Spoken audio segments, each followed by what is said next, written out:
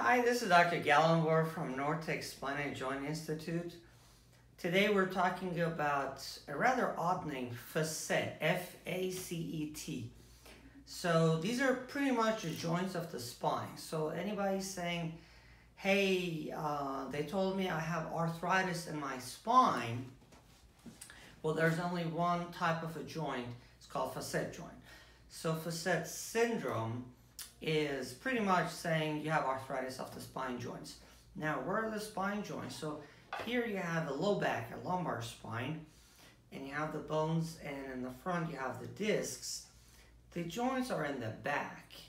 So these are part of the bony protrusions from the vertebral bodies that get connected to each other through these joints.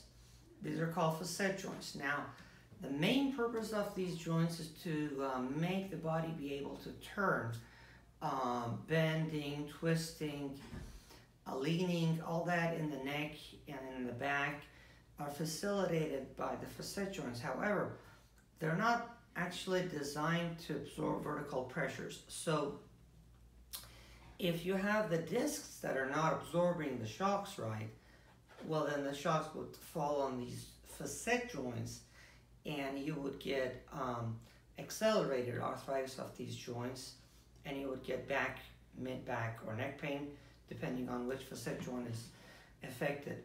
Other than disc problems, any other type of injury, or just regular wear and tear of the facet joints can cause pain. Facet joint is one of the most frequent causes of back pain and neck pain. And the key when we do the workup or the treatment is to find out how much of somebody's pain is coming in fact from the facet joints.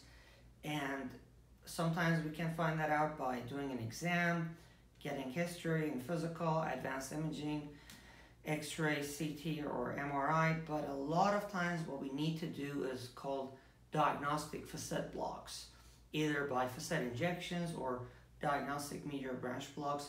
We have covered them thoroughly in the other parts of this website. I like the visual demonstration of the facet problem that you have in this video right above this video. Take a look at that one as well so you can visually understand what the facet joint and facet syndrome is all about. Thank you so much for watching.